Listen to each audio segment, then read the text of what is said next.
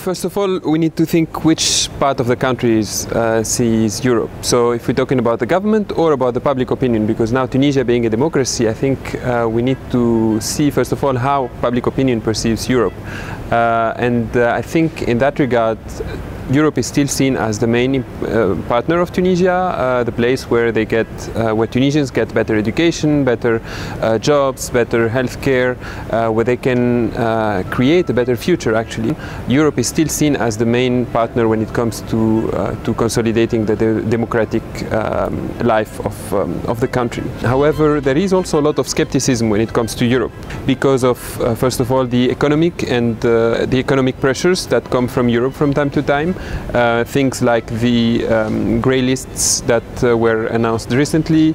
There is also a lot of pressures coming from Europe, from European policymakers, media, etc., regarding migrations. And also, of course, the colonial past is always around. So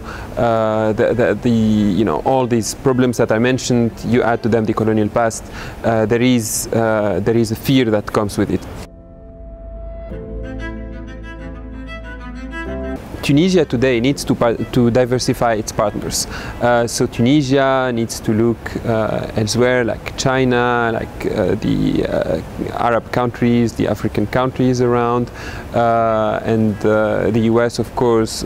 This is needed so that when in negotiations with the EU, such as the DCFTA, at least that will give Tunisia a bargaining tool. But having said that, the EU will remain a priority for Tunisians.